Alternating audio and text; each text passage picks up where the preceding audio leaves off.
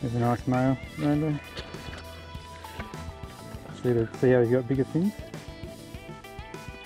There's 9 different species of fish that occur in the Finke River, and 3 of them are only found in this part of the world, so they're called endemic species. So we're really looking to see particularly how widespread the endemic species are. And so we actually were lucky in the first day we caught all 9 in 2 of the water holes, so we did pretty well. And now we're really mapping out where all these different things occur, and it's quite interesting seeing they occur in different habitats. You know, some are salty or rocky habitats, so really getting a feel for how it all works. Caught obviously, but also how we caught it.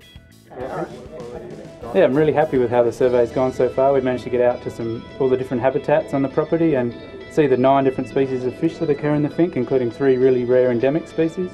The populations are doing really well. Some of the water holes we found over 2,700 fish, so pretty exciting. So it's a really great foundation for future research and conservation.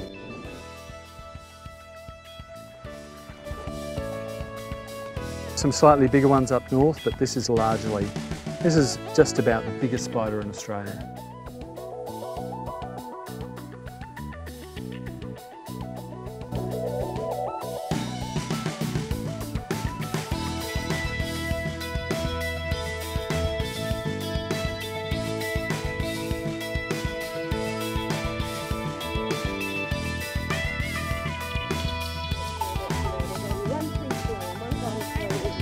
And what they do is they run along the fence and fall into the bucket. Oh, like trying to find the way that they'll get on the other side. Yeah. Uh-huh. So when you check the bucket in the morning, you never know what's going to be in there. It's a friendly one? It's a friendly one, yep.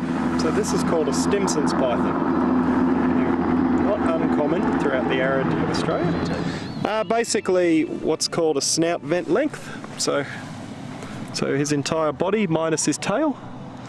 Yep, and then we'll get a weight, some head lengths and head widths. And I've got a couple of, there's about 15 or 20 different scientists working up here on the project Bush Blitz, which is an ecological survey trying to find new species out here in the Central Australian arid lands, and then working out the best ways to manage them. Can you guys see that all right?